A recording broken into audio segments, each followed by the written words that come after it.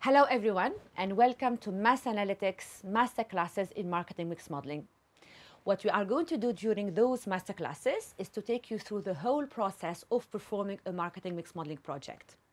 Whether you are a brand that chose to have your own marketing mix modeling capability in-house, or you are an agency that you are performing marketing attribution and marketing effectiveness project on behalf of your clients, those classes will be beneficial to you because it will tweak your knowledge when it comes to marketing mix modeling. To do that, we have prepared 7 courses in order to take you through the whole steps and the whole phases of the marketing mix modeling project. We will start by an introduction of marketing mix modeling, followed by an introduction of the marketing mix modeling workflow. And then after that, we'll be covering data exploration, followed by data transformation and data processing.